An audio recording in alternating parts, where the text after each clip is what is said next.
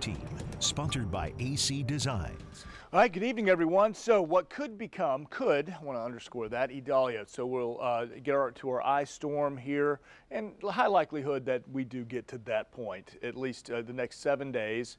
We are anticipating seeing this system become our next tropical depression, and from there, computer models sort of waver on intensity, on direction, on timing.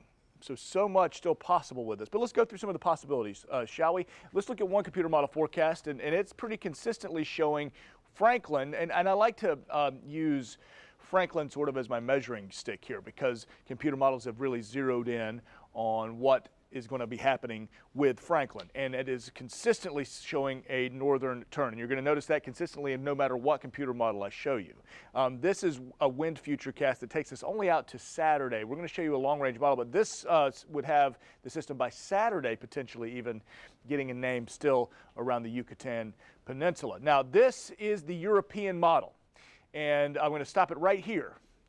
So the European model, once again, I want to show you Franklin as our measuring stick, kind of that we're going to Mark Twain there. So notice it's continuing its northern trek, that turn that has continued to be forecast. Now this would be what could become Idalia, our system out of the Gulf. Now notice the timing. This would be Wednesday into next week. So we got to get to next Wednesday before, at least according to the computer model, we could see a good bit of moisture, an organized system coming through the Big Bend by Wednesday afternoon, maybe even to early Thursday. This system has dropped a lot of rain over the first coast and into the Carolinas. That is the European model I think we're all familiar with. Let's look at the GFS model. Another way, again, consistent.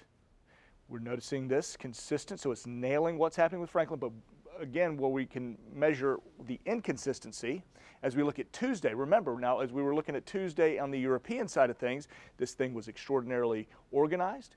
That particular computer model had this thing moving over Jacksonville as a very organized system, perhaps a strong tropical storm, and our GFS is not feeling it. Wind shear would be a factor here over the Gulf of Mexico, tearing this particular storm apart, at least according to this model, as you can see by the sort of flattening of that system with the wind. All that to tell you, we are watching carefully, and we've got the ingredients, and we've got the tools to to have you nailed down as we go through the weekend into the week, but so much is still up in the air before this really can get an idea of timing.